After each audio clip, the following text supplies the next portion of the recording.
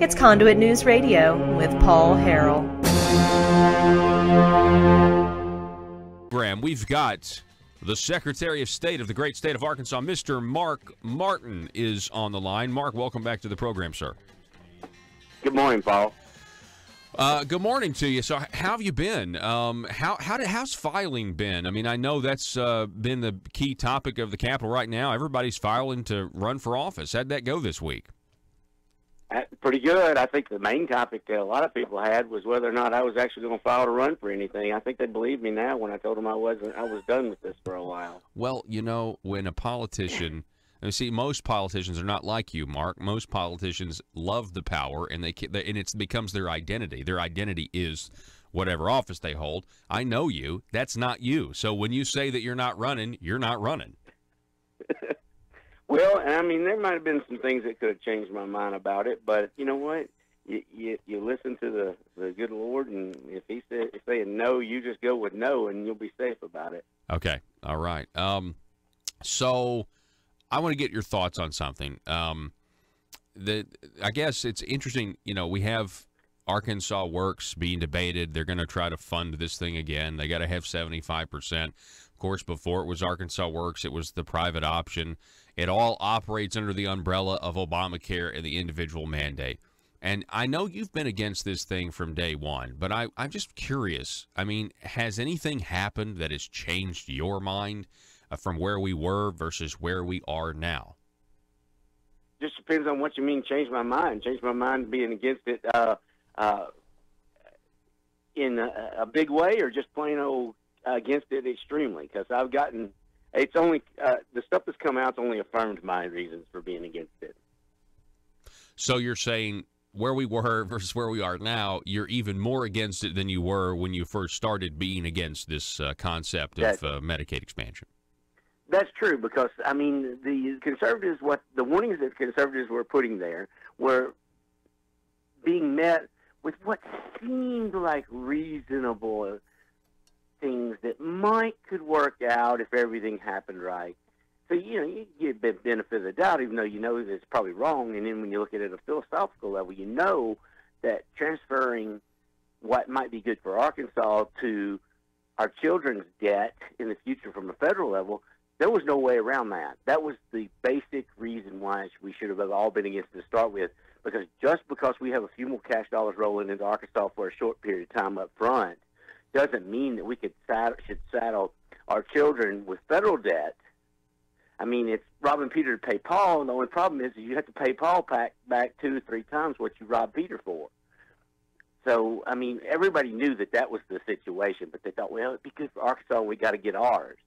And you cut some people some benefit of the doubt, thinking, that's probably not a good idea, but now we're coming to find out that it's even worse than that, that the money that's actually rolling back into Arkansas as this moves forward is going to be more even than what was originally estimated, this balloon payment that we're going to be facing. So I don't know how much longer that the state of Arkansas can kind of kick that can down the road. We may be able to get past the next 4 years without it just absolutely destroying the budget. Of course, you know, governors are pretty good at kicking cans down the road and leaving the next governor sitting high and dry. So, you know, it only makes sense to me that those people that are actually in line to be the governor the next time would not want this dropped in their lap. Right. No, yeah, you're exactly right about that. We're talking with Secretary of State Mark Martin about Arkansas Works Obamacare. Hey, Mark, let me ask you this, because, you know, Arkansas is the only state to have done this. I mean, and I think we're the only state that has messed it up to such a degree with our innovative idea to give the money to insurance companies. And, you know, the Republicans, I'd say that they couldn't have done it, but they did do what they did. I will say, you know, they ran against, the establishment Republicans even ran against Medicaid expansion back in 2012, and then in 2013 they expanded Medicaid, but they did it under a different way. And if they would have just done it the traditional way, I still would have been against it, meaning what Obama wanted everybody to do was just to expand the existing Medicaid program and put the new population into that. But if you did it that way, right, you don't get, Blue Cross Blue Shield doesn't get this guaranteed taxpayer revenue source every single month. And so kind of in hindsight, I'm thinking, it's hard for me not to think that this whole thing was really a just carefully crafted. Almost, it's just like a conspiratorial. It's like, okay, well, we're the only state that did what we did, and we're also the only state that really had this huge Republican wave of candidates that came in office saying they weren't going to do the traditional Medicaid, and so the lobbyists and the special interests come in and say, well, we're going to figure out a way for them to, send all this money to insurance companies. I just, it's a very, very weird situation. I don't think weird really describes it, but what are your thoughts on that? Oh, it's a very complex thing going on that occurred there. One of the things is a lot of Republicans really don't get the fact that just because we're for capitalism doesn't mean we're for crony capitalism. And then I think that the reason it seems to correspond with the wave is not so much that there's some nefarious goings on there. We had a bunch of Republicans come into office that really never had to either survive under the Democrats and the tough fight that we had to do to maintain a conservative viewpoint, right? But they also never were and had no experience or no tradition of actually governing.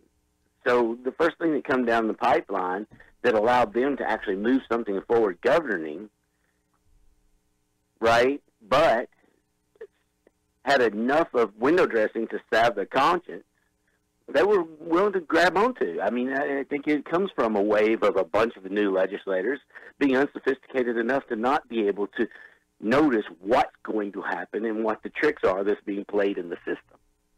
Yeah. There were some people that knew, and there were some people that tried to sound the alarm, oh, yes. You had, at the time, well, we just played Tim Griffin back in 2014, but that was a year afterwards. I'm pretty sure he was against it before that. Congressman Rick Crawford came out with a statement of being against it. And then State Representative Bruce Westerman, now Congressman Bruce Westerman, had his famous... I was about to bring that one up. Yeah, go ahead. Talk about that. Well, no, I was just fixing to say there was one person that had the intellect and the sophistication to really actually sit down and from a friendly standpoint and starting from a positive standpoint, listen to what everybody had to say. And then when it started falling out, you remember what he had to say. It was the 30 pieces of silver statement. And that was no accident. And I know that was a bombshell, but it really, really should have solidified what everybody was thinking.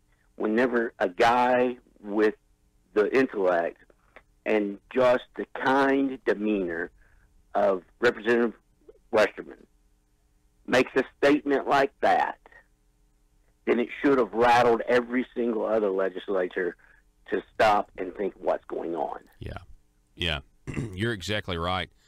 Hey, let me ask you this. I think recording in committees and recording the House is a good thing for the constituents and everything else, transparency. But do you know that speech that Bruce Westerman gave on the private option and how not to and why they shouldn't implement it and do not trade your vote for 30 pieces of silver, he said that.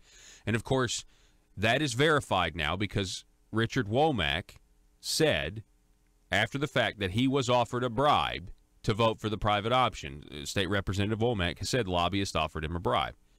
So Bruce Westerman was right in saying don't trade your vote for 30 pieces of silver. But do you know that speech was used as a justification to not put cameras in the Arkansas Senate chamber because we don't need this to become, theater and the showboating. They thought Bruce Westerman was showboating when in reality he was just telling the truth. Yeah, I mean, the Senate's always been resistant to any kind of accountability. It's the nature of the chamber. I think it's that way all over the United States because they're less accountable to the voters.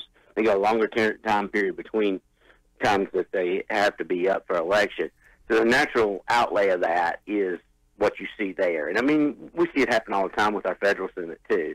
So, I mean, I find that rather unsurprising that that was going on. Now, one of the things about it that's kind of interesting is everybody thinks the first thing that your mind goes to is taking a bribe and stuff like that. There's tons of other ways that are all perfectly legal that this money flowed, whether or not it was promises for jobs afterwards or other things like that. I mean, it wasn't just flat out stacks of money in pie boxes, right? Right. I mean, there was tons and tons of other ways that people benefited personally from voting a certain way. Right. And of course, from an ethical standpoint, that's just as wrong. From a legal standpoint, there's nobody to charge on this stuff. Right.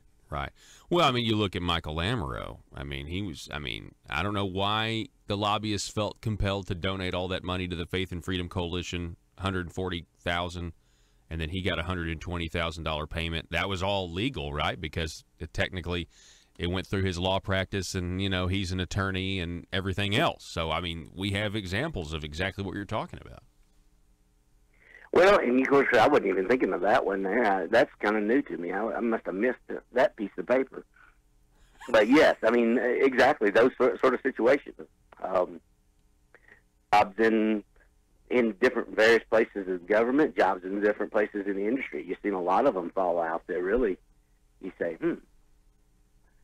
and that's all you can do. Yeah. Well, hey, let me encourage you, Secretary of State Mark Martin, if you ever do want to get back into office, you want to take a break, I get that. You've done a great job as Secretary of State. You have been able, real quick before we go, you've been able to make improvements to the Capitol grounds there, some structural improvements that had been neglected for a long time, and you ended up doing it, within the budget or under budget. I mean, you saved a lot of money out of your office. Is that right? Yeah, that's our actual budget over the 8 years have been essentially baseline, with the exception of the COLA increases that went to employees. The governor actually does, so that goes into our baseline budget. But within our baseline budget, we've actually had a zero baseline, and with that, we have actually done somewhere close to $20 million with a couple of grants on either the building or the purchasing election equipment. We've done that without additional appropriations for the legislature. Those were off-budget items that were supposed to be funded by the legislature. We've done it with budget cuts within our office. That means that now what used to be supplemental appropriations is actually being done out of the M&O, the Secretary of State's office, which is a huge transformation. It's probably equivalent to about a 25% budget cut over the long term of the office. Of course, there's more than that. We've gone from, depending on which numbers you want to look at before I took office, they had as many as or more than 226 full-time equivalent employees in the Arkansas Secretary of State's office. We're down to around 136, 138, depending on what time we set. So even though, I mean, there's tons of money that's associated with that will, for generations, be essential cuts, because all of the employment benefits divisions, benefits that actually would go to a large workforce is now coming off of off-budget items. This is stuff that I don't even get credit for. It's a cut to the state budget because we don't have as many employees for long-term liabilities. Yeah, well, that's really good. So, I mean, really what we've got is a huge budget cut to the Secretary of State's office overall. And if you just look at the pure baseline numbers as far as the accounting of the DFNA, folks, it's a flat. Just notice, Mark, I think the audiences would not disagree with me here. Listen to how excited he is about telling you about huge budget increases in my office. Like, you're a true conservative, Mark, so I want to encourage you to, when you take your time off, your state needs you again, and you need to throw your hat back in the ring at some point, and I really appreciate you coming on the program, Mark. Well, it might be a while, but honest men don't get rich in politics, so I got to go back out and get some money, make some money some other way. There you go. Also another indicator you need to run for office again. Honest men do not get rich in politics. All right, best of luck to you, Mark. I appreciate it. Okay, thanks a lot. Secretary of State Mark Martin, everybody.